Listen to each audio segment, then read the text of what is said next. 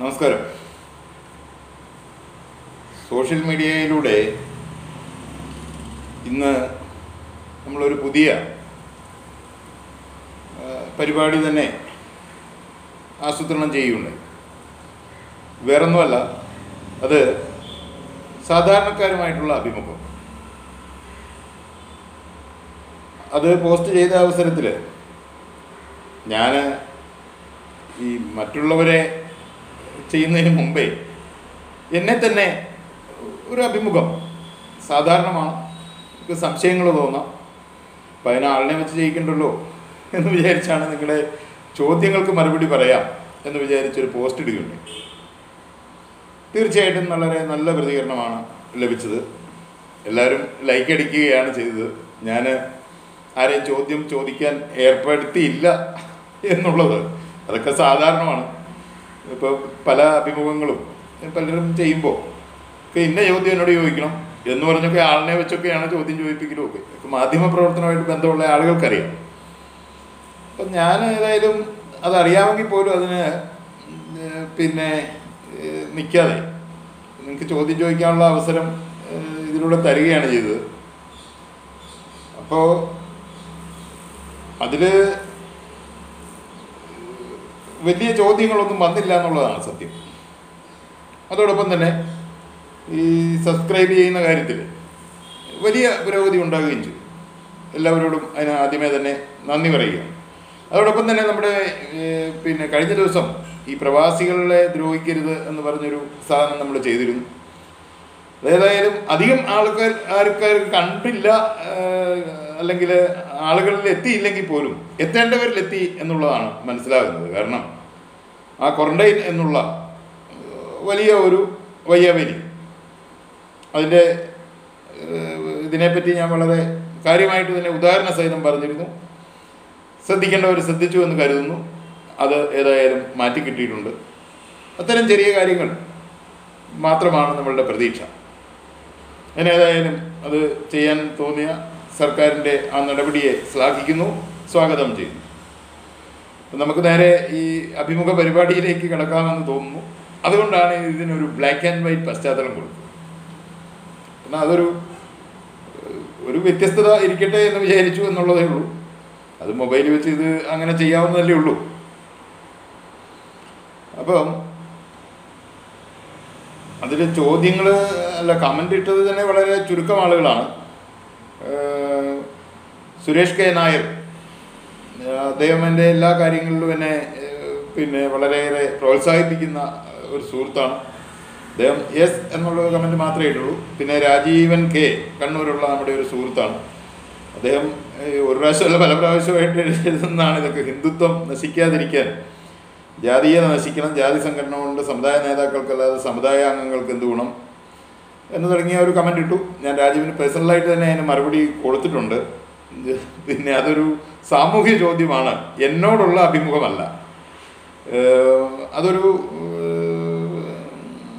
അദ്ദേഹത്തിൻ്റെ ഒരു പൊളിറ്റിക്സും ഇതുമൊക്കെ വെച്ചുകൊണ്ടുള്ള ഒരു ചോദ്യം എന്നുള്ളതേ ഉള്ളൂ. ആ വിഷയത്തെ സംബന്ധിച്ച് നമുക്ക് വേറൊരു വീഡിയോ ചെയ്യാം. അതേപോലെ മാധവൻ നായർ ചേട്ടന് സേവനം ചെയ്യാൻ ഇത്രയധികം രാഷ്ട്രീയ പാർട്ടികൾ ആവശ്യമുണ്ടോ?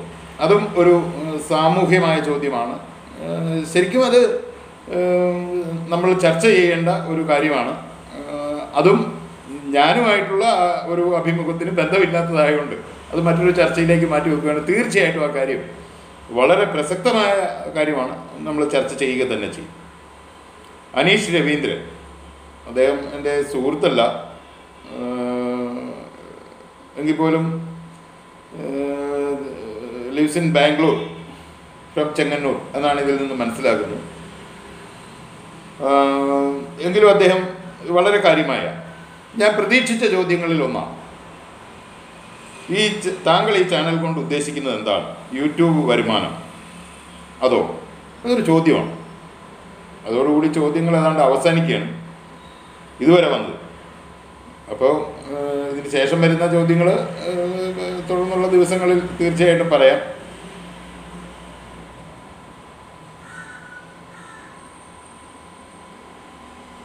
അതുകൊണ്ട് ആ ചോദ്യം ഞാൻ പറഞ്ഞല്ലോ, പ്രതീക്ഷിച്ചിരുന്ന ഒരു ചോദ്യമാണ്. കാരണം എന്താണെന്ന് വെച്ചാൽ ഇത് എന്താണ് ഉദ്ദേശിക്കുന്നത്? മാധ്യമ പ്രവർത്തനം എന്ന് പറയുന്നത് എന്നെ സംബന്ധിച്ചിടത്തോളം അതൊരു വലിയ ആശയവും ആവേശവും ആഗ്രഹവുമായി. ഏതാണ്ട് ഒരു 10 വയസ്സൊക്കെയുള്ള സമയത്താണ് ഈ നമ്മുടെ ആകാശവാണിയൊക്കെ എന്നുള്ളൂ അതിലൂടെ മാധ്യമപ്രവർത്തനം നടത്തുന്ന ആളാണ്. ആകാശവാണിക്ക് വേണ്ടി തിരുവാർപ്പ് ബാലൻ എന്ന് ശബ്ദം മാത്രമേ കേട്ടിട്ടുള്ളൂ. ആ സമയത്ത് അദ്ദേഹത്തെ എനിക്ക് നേരിട്ട് കാണാൻ ഇടയായി. അപ്പോൾ പത്രപ്രവർത്തനം എന്ന് പറയുന്നത് വലിയൊരു സംഭവമാണ് എന്നുള്ളത് മനസ്സിൽ പതിഞ്ഞു. അതോടൊപ്പം തന്നെ അന്നത്തെ കാലത്തെ പ്രമുഖരായിട്ടുള്ള മാധ്യമപ്രവർത്തകർ കോട്ടയത്ത് പലരുമായിട്ട് കൂടിക്കാണാനോ അവരുടെയൊക്കെ ക്ലാസ്സുകളോ അല്ലെങ്കിൽ വർത്തമാനങ്ങളോ ഒക്കെ കേൾക്കാനോ പ്രസ് ക്ലബിൻ്റെയും അതുപോലെ വാർത്തകൾ വിതരുന്ന ഇടനാഴികളിൽ ഇതിലൂടെ സഞ്ചരിക്കാനും ഒക്കെയുള്ള ഒരു ഭാഗ്യം എനിക്ക് ലഭിക്കുന്നുണ്ട്. അത് ആ സമയത്ത് തന്നെ വല്ലാതെ ആകർഷിച്ചു. മാധ്യമം എന്താണ്, മാധ്യമ പ്രവർത്തനം എന്താണ് എന്നൊക്കെ പഠിച്ചപ്പോൾ അപരിമേയമായ അതിൻ്റെ ശക്തി, വാളിനെയല്ല ഒരു പേനയെ പേടിക്കും എന്ന് പറഞ്ഞ ലോക നേതാക്കൾ വരെയുണ്ട്. അത് ബോധ്യപ്പെട്ടു. അതോടൊപ്പം തന്നെ ഇങ്ങനെയല്ലല്ലോ എന്നൊരു ചിന്ത അന്ന് തോന്നി മനസ്സിലുണ്ട്. ചെറിയ കാലത്തേ ഉണ്ട്. ശരി, ഇങ്ങനെയാണോ ചെയ്യേണ്ടത്, ഇങ്ങനെയാണോ ചെയ്യേണ്ടത്, ഇങ്ങനെയല്ല എന്നുള്ളത് പലതവണ പല രീതിയിൽ പലയിടത്തും പറഞ്ഞിട്ടുണ്ട്. പക്ഷേ അതൊന്നും സാധാരണക്കാരൻ്റെ അഭിപ്രായത്തിന് അവിടെ എന്ത് പ്രസക്തിയാണുള്ളത്? അതുകൊണ്ട് പിന്നീട് ഞാൻ ഒരു മാധ്യമം നടത്താനുള്ള ഒരു ശ്രമമാണ് നടത്തിയത്. അതിന് വിശ്വരൂപം എന്നുള്ള പേരിൽ മാസികയാക്കി അതിന് ലൈസൻസും ഒക്കെ എടുത്ത്, മാസികയൊക്കെ പീരിയോഡിക്കൽസ് ഇറക്കാൻ വേണ്ട ലൈസൻസുകൾ വേണം. ഇപ്പം ഒരു മാസത്തിൽ ഒന്നിറക്കാം എന്ന് വിചാരിച്ചൊരു സംഗതിയൊക്കെ ചെയ്തു.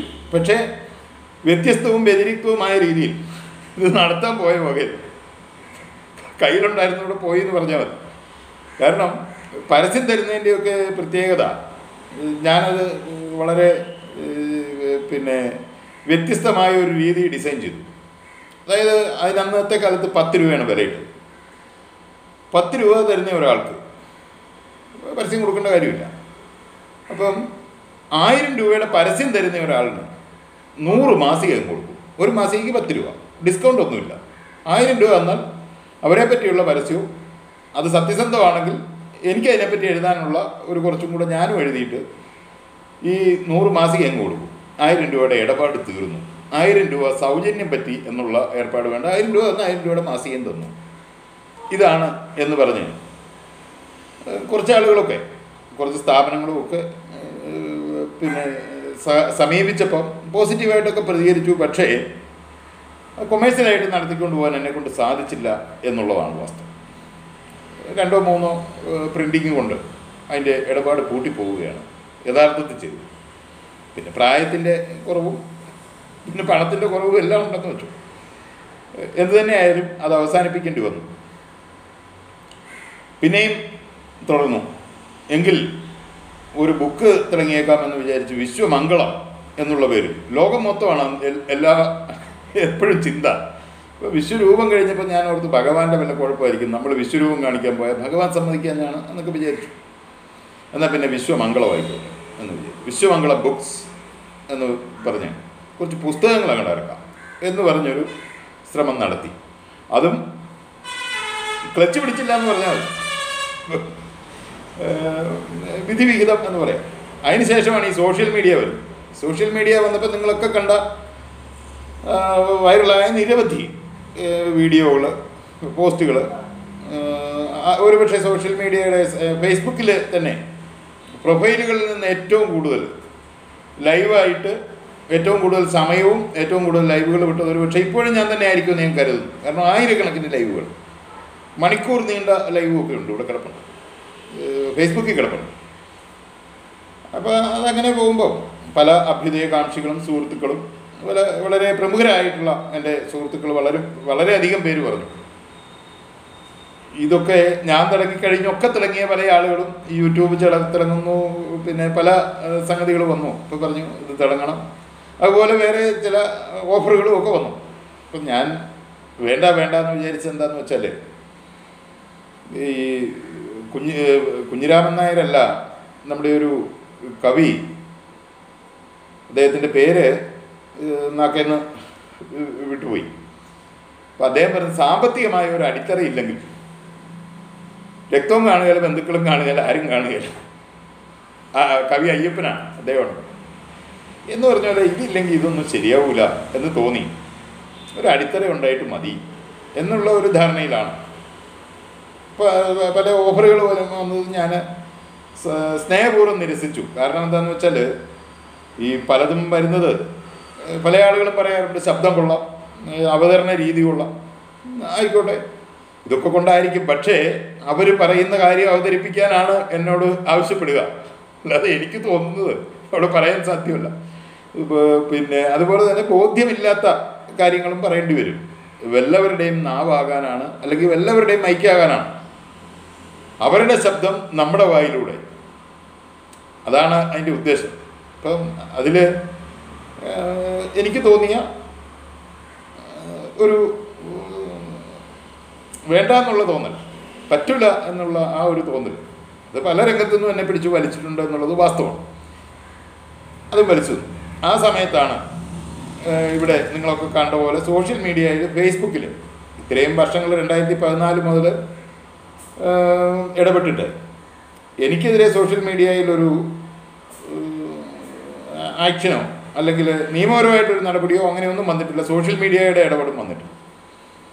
പക്ഷേ സോഷ്യൽ മീഡിയയുടെ ഭാഗത്തു നിന്നൊരു ഇടപെടലുണ്ടായി. അതൊരു ലൈവിന് ശേഷമാണ് വന്നത്. ഒരു കമൻറ്റ് കുത്തിപ്പൊക്കി ആയിക്കോട്ടെ. അപ്പോൾ അത് എനിക്ക് ഉൾക്കൊള്ളാൻ പറ്റി. കാരണം ലൈവ് ഇടരുത് എന്നുള്ളതാണ്. വീഡിയോ ഇടാം, കമൻ്റ് ഇടാം, പോസ്റ്റ് ചെയ്യാം, ഫോട്ടോ ഇടാം, എല്ലാം ഇടാം. ലൈവ് മാത്രം ഞാൻ ഇടരുത്. എന്താ ലൈവിലൂടെ എന്തെങ്കിലും പറഞ്ഞാൽ ലൈവല്ലേ കൂട്ടുണ്ട്. ഞാനൊരു ലൈവായിട്ട് തെറ്റ് പറഞ്ഞിട്ടുണ്ടെങ്കിൽ ആ തെറ്റിന് ലൈവാണ് പിന്നെ ആ ലൈവ് കൂട്ടിക്കുക. ആ ലൈവ് തന്നെ നിർത്തണം. ഒറ്റ ലൈവ് പോലും തടഞ്ഞിട്ടില്ല. ഇതെങ്ങനെ സാധിച്ചു എന്നുള്ളത് എൻ്റെ എത്ര ചിന്തിച്ചിട്ടും യുക്തിക്ക് അംഗീകരിക്കാൻ സാധിച്ചില്ല. അപ്പോഴെനിക്ക് തോന്നി ഇത് യൂട്യൂബിൽ തന്നെ കിടക്കണം. നാളെ ഇവർക്ക് തോന്നുകയാണ് ഇവൻ്റെ അക്കൗണ്ട് ഇവിടെ വേണ്ട എന്ന് തോന്നിക്കഴിഞ്ഞാൽ അതവിടെ നിന്ന് പോകില്ല. അപ്പോൾ എന്നാൽ അടുത്ത വഴി എന്താണ് എന്നാലോചിച്ചപ്പോൾ പല സുഹൃത്തുക്കളും പറഞ്ഞു, ഇപ്പോഴാണെങ്കിൽ ലേറ്റായി വന്നെന്നല്ലേ ഉള്ളൂ, വൈകിയെന്നല്ലേ ഉള്ളൂ. വൈകിയാലും ഞാൻ അന്നേരവും അവിടെ എഴുതിയ ഒരു കമൻ്റുണ്ട്, ഒരു പോസ്റ്റ് ഞാൻ എഴുതിയിടുകയുണ്ടായി. കോടിത്തല പോയെന്ന് പറഞ്ഞാലും ഞാറ്റുവേല ഇവിടെയാണ് എന്ന് പറഞ്ഞു. നമുക്കറിയാം എന്താണ് ജനങ്ങൾ ആഗ്രഹിക്കുന്ന, എന്താണ് അത് ജനങ്ങളിലേക്ക് എത്തിക്കുക എന്നുള്ളതാണ്. സാധാരണക്കാരുമായിട്ടുള്ള അഭിമുഖം അതുകൊണ്ടാണ്. അത് ചിന്തിച്ചത് ഈ നാട്ടിലെ സാധാരണ ജനതയുടെ ജീവിതം എന്താണ്, അവരുടെ പ്രശ്നങ്ങൾ എന്താണ്, അതിൻ്റെ പരിഹാര മാർഗങ്ങൾ എന്താണ്, ഇതൊക്കെയാണ്. അല്ലാതെ നമ്മളിപ്പോൾ അവിടെ അത് നടന്നു, ഇവിടെ ഇത് നടന്ന്, അവിടെ ഒരു തീ വെച്ച്, ഇവിടെ കൊലപാതകം നടന്നതെന്നൊക്കെ മാധ്യമങ്ങൾ ഇഷ്ടം പോലെ ഉണ്ട്. നമുക്കതല്ല, സാമൂഹ്യ രംഗത്ത് ഒരു പ്രചോദനമായി ഒരു മാറ്റം കൊണ്ടുവരാനുള്ള ചാലകശക്തിയായി ഒക്കെയാണ് മാധ്യമങ്ങൾ. എന്നെ സംബന്ധിച്ചിടത്തോളം മാധ്യമം എന്ന് പറയുമ്പോൾ അക്ഷരങ്ങളാണ് ഇതിൻ്റെ ആയുധം. അക്ഷരത്തിന് വലിയ പ്രാധാന്യമുണ്ട്. ഇപ്പം അക്ഷരത്തിന് എന്നാ പ്രാധാന്യം വെച്ചാൽ അക്ഷരം എന്നല്ലോ എല്ലാ ഭാഷയിലും അക്ഷരമില്ലേ. അക്ഷരം എന്ന വാക്കിന് ഒരർത്ഥമുണ്ട്, നാശമില്ലാത്തതാണ്. നമ്മൾ നല്ലത് പറഞ്ഞാലും കെട്ടത് പറഞ്ഞാലും അതിന് നാശം ഉണ്ടാകുന്നില്ല. എന്ത് തന്നെ പറഞ്ഞാലും അക്ഷരം നശിക്കുന്നില്ല. അതാണ് ക്ഷരമില്ലാത്തത് എന്നുള്ള അർത്ഥമാണ് അക്ഷരത്തിന്. ഈ അക്ഷരം നമ്മൾ പഠിച്ചത് വളരെ എളുപ്പമാണ്. കാരണം ആശ പഠിപ്പിച്ചു, അല്ലെ അമ്മ പഠിപ്പിച്ചു, അച്ഛൻ പഠിപ്പിച്ചു, അല്ലെങ്കിൽ നഴ്സറി പോയി പഠിച്ചു, LKG UKG പഠിച്ചു, ഹാർഡ്വാർഡ് യൂണിവേഴ്സിറ്റി പഠിച്ചു, പിന്നെ പ്രശസ്തമായിട്ടുള്ള മഹാത്മാഗാന്ധി യൂണിവേഴ്സിറ്റി പഠിച്ചു ഒക്കെ വന്നവരൊക്കെ ഉണ്ടാവും. അപ്പോൾ എവിടെ പഠിച്ചു എന്നുള്ളതല്ല, ഇതെങ്ങനെ ഉണ്ടായി. മാനവരാശിയുടെ സഹസ്രാബ്ദങ്ങൾ നീണ്ട പരിശ്രമത്തിൻ്റെ ഫലമാണ്. അത് നമ്മളിപ്പം ഫേസ്ബുക്കോ യൂട്യൂബോ അല്ലെങ്കിൽ ഇലക്ട്രോണിക്സ് മീഡിയ ഒക്കെ ഉണ്ടായതുപോലെ ഉണ്ടായ ഒരു കണ്ടുപിടുത്തമല്ല അക്ഷരം. അക്ഷരമുണ്ടാകുന്നതിന് മുമ്പ് മനുഷ്യൻ എങ്ങനെ ആശയവിനിമയം ചെയ്തു? നമുക്കറിയാം, നമ്മളൊരു ജീവിയാണ്, ഒരു മൃഗമാണ്. മൃഗത്തിന് നമ്മൾ ജീവി എന്ന് പേരിടുകയാണ്. മനുഷ്യനും ഒരു മൃഗത്തിൽപ്പെടുന്നതാണ്. ബുദ്ധിയുള്ള മൃഗം എന്നാണ് പറയുക. അതിനെ നമ്മൾ ഒന്ന് പോളിഷ് ചെയ്യാൻ വേണ്ടി ജീവി എന്ന് പറയുന്നുണ്ട്. മറ്റ് ജീവികളൊക്കെ ആശയവിനിമയം നടത്തുന്നത് ശബ്ദത്തിലൂടെയാണ്. അപ്പം നമ്മൾ നടത്തിക്കൊണ്ടിരുന്നത് എങ്ങനെയാണ്? എന്നൊക്കെ പറഞ്ഞ് കുറേ ആംഗ്യങ്ങളും ഇതെല്ലാം കൂടെ മിക്സ് ചെയ്ത് ഒരുപാട് കാലം മനുഷ്യൻ ആശയവിനിമയം നടത്തി. അതൊക്കെ കഴിഞ്ഞാണ് നമ്മുടെ ബുദ്ധി കൊണ്ടോ കഴിവ് കൊണ്ടോ വിവിധ ഇനം ശബ്ദങ്ങൾ പുറപ്പെടുവിക്കാനുള്ള ആ കഴിവിനെ നമ്മൾ വളർത്തിയെടുത്തു. അപ്പം എല്ലാ അക്ഷരങ്ങളും എന്താണ്? മലയാള ഭാഷയെ സംബന്ധിച്ച് ശബ്ദത്തിൻ്റെ പടമാണ്. ശബ്ദത്തിൻ്റെ പടമാണ് അക്ഷരം. ആ പടങ്ങൾ ഏറ്റവും കൂടുതൽ ഉള്ളത് മലയാളത്തിലാണ്. അതുകൊണ്ടാണ് നമ്മൾ വിദേശത്തോ എവിടെ ചെന്നാലും ഏത് ഭാഷ എടുത്താലും മലയാളിക്ക് പഠിക്കാൻ എളുപ്പമാണ്, ജർമ്മൻ ഭാഷ ഒഴികെ. കാരണം ജർമ്മൻ ഭാഷയ്ക്ക് മലയാളത്തിനെക്കാട്ടി കൂടുതൽ ആൽഫബറ്റ്സുകൾ. നമ്മളിപ്പോൾ 51 അക്ഷരം 56 അക്ഷരം എന്നൊക്കെ പറയും. 56 അക്ഷരം 750 പരം ഉണ്ട്. കാരണം കായരക്ഷരമാണ്, കീ ഒരു അക്ഷരമാണ്. നമ്മളാ സ്വരാക്ഷരങ്ങളും വ്യഞ്ജനാക്ഷരങ്ങളും മാത്രമേ ചേർക്കുന്നുള്ളൂ. ഇപ്പം ഇതിൻ്റെ മിക്സിംഗ് ആയിട്ടുള്ള അക്ഷരങ്ങൾ നമ്മൾ ചേർക്കുന്നില്ല, ചില അക്ഷരങ്ങളും. അപ്പം കൂട്ടക്ഷരങ്ങളും ഇതെല്ലാം അക്ഷരങ്ങളാണ്, ശബ്ദത്തിൻ്റെ പടങ്ങളാണ്, ശബ്ദത്തിൻ്റെ രൂപരേഖകളാണ്. അപ്പോൾ അതിനെ നമ്മൾ വളരെ ആദരപൂർവം ഉപയോഗിക്കേണ്ടതാണ്. അത് കള്ളം പറയാനും മറ്റൊരാളെ ചതിക്കാനും വഞ്ചിക്കാനും അതൊരു കാരണവശാലും ബോധപൂർവം ഉപയോഗിക്കാൻ പാടില്ല എന്നുള്ളതാണ് യഥാർത്ഥത്തിൽ മാനവരാശി ഈ അക്ഷരത്തിനോട് പുലർത്തേണ്ട മര്യാദ. അത് പുലർത്തുന്നുണ്ടോ ഇല്ലയോ എന്നുള്ളത് ഓരോരുത്തരെയും ആശ്രയിച്ചിരിക്കും. ഏതായാലും അത് വെച്ച് പുലർത്തണം എന്നുള്ള ഒരു അദമ്യമായ ആഗ്രഹം എന്നിലുണ്ടായിരുന്നു. അതുകൊണ്ടാണ് ഞാൻ പറഞ്ഞത്, നമ്മൾ സത്യം വിട്ട് പെരുമാറുകയില്ല. സത്യം വിട്ട് ശബ്ദത്തിന്, അക്ഷരത്തിന്, നാദബ്രഹ്മം എന്നൊക്കെയാണ് പറയുക. കാരണം എന്താണ്? നാദബ്രഹ്മമാണ്, ഈശ്വരനാണ് ശബ്ദം.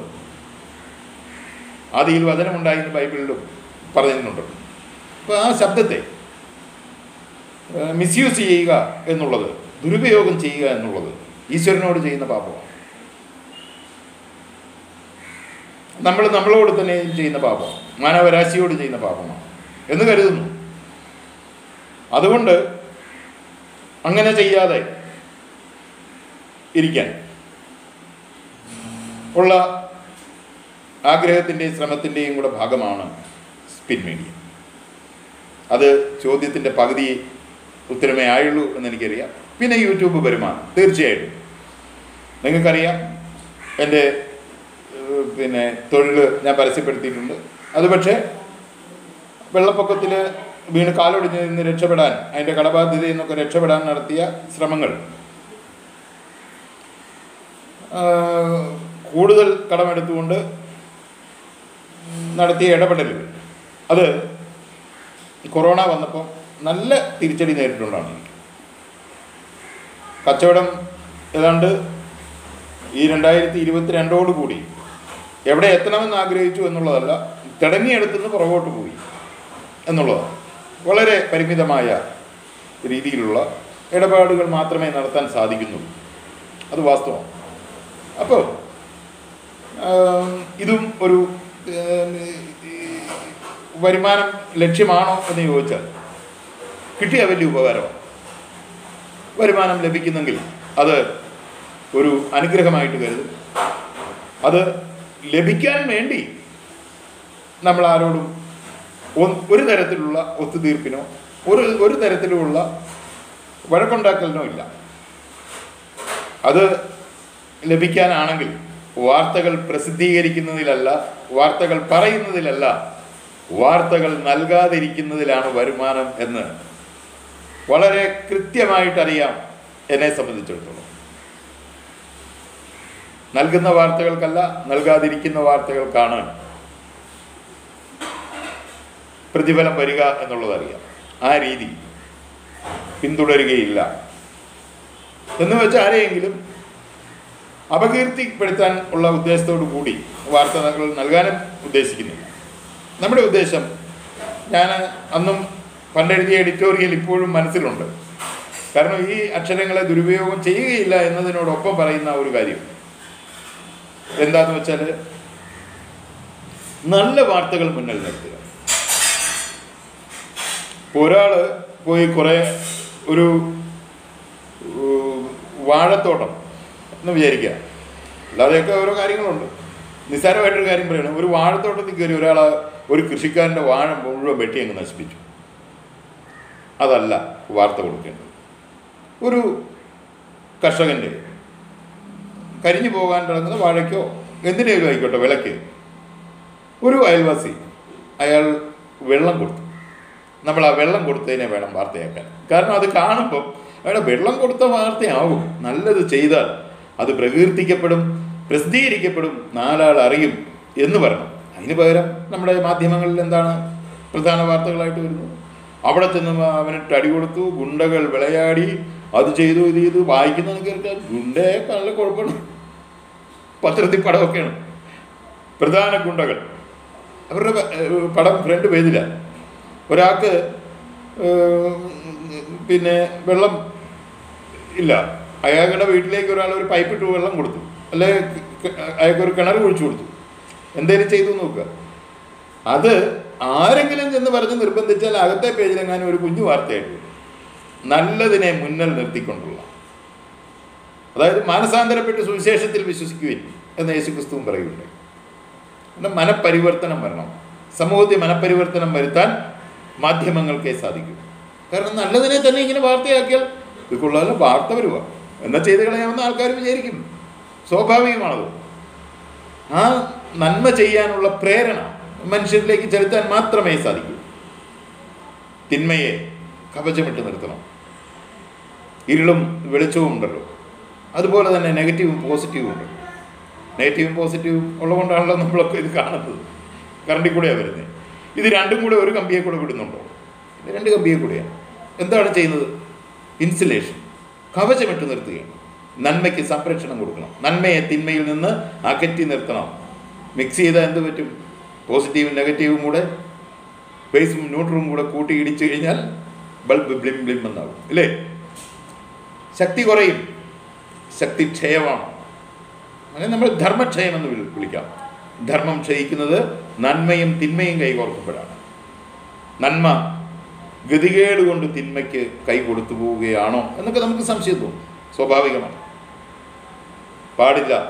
നന്മയെ കവചമിട്ട് സംരക്ഷിക്കാനുള്ള, തിന്മയിൽ നിന്ന് അകറ്റി നിർത്താനുള്ള ശ്രമം നടത്തേണ്ട ഇൻസുലേറ്ററാണ് മാധ്യമങ്ങൾ. കവചമാകണം മാധ്യമം സമൂഹത്തിൻ്റെ എന്നുള്ളതാണ് എൻ്റെ ഒരു വിശ്വാസം.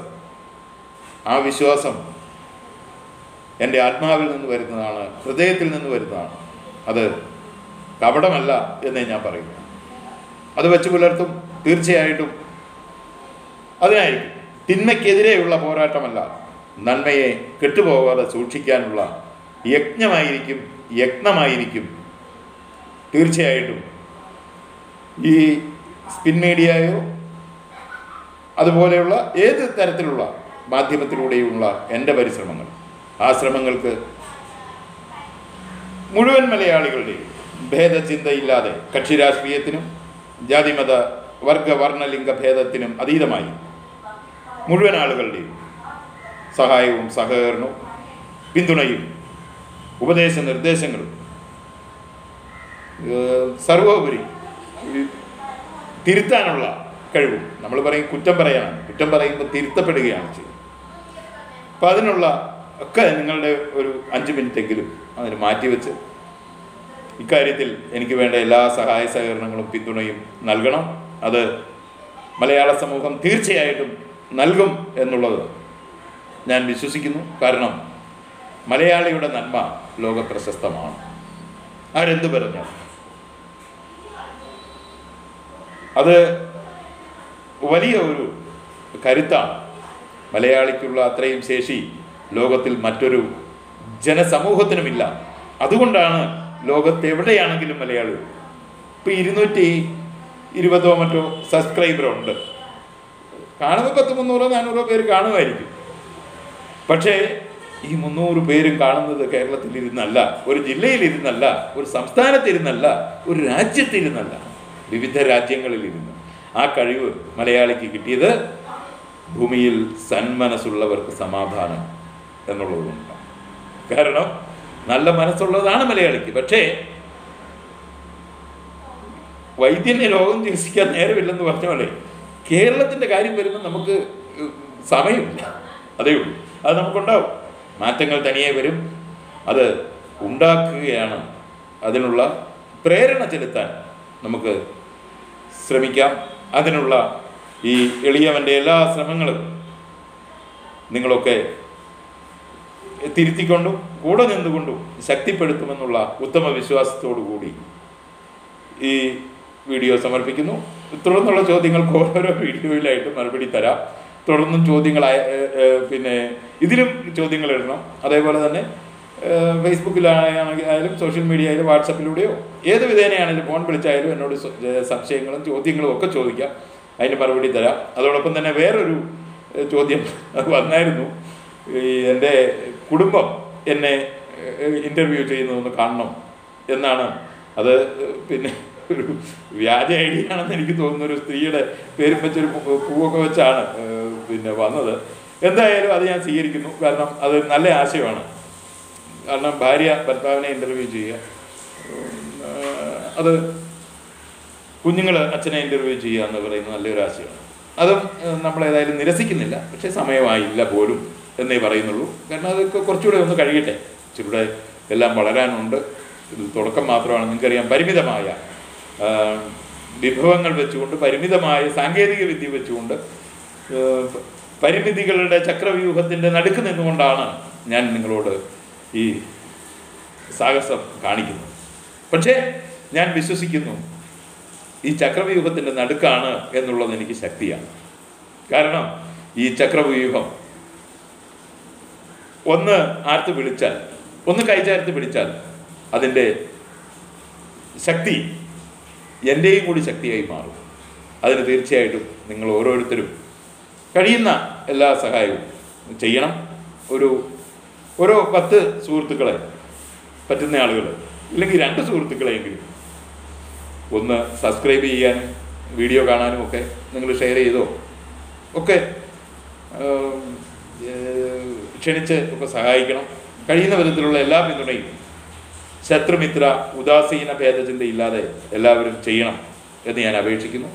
അത് ചെയ്യും എന്ന് ഞാൻ പ്രതീക്ഷിക്കുന്നു. അത് എൻ്റെ കയ്യിലിരിപ്പ് പോലെ ഇരിക്കും, ഇതിനകത്തെ അവതരണം പോലെയൊക്കെ ഇരിക്കും എന്നുള്ളത് എനിക്കറിയാം. അതേതായാലും നല്ല രീതിയിൽ തന്നെ ചെയ്യും എന്ന് ഞാൻ നിങ്ങൾക്ക് ഉറപ്പ് തന്നുകൊണ്ട് ഈ വീഡിയോ അവസാനിപ്പിക്കുന്നു. നന്ദി, നമസ്കാരം.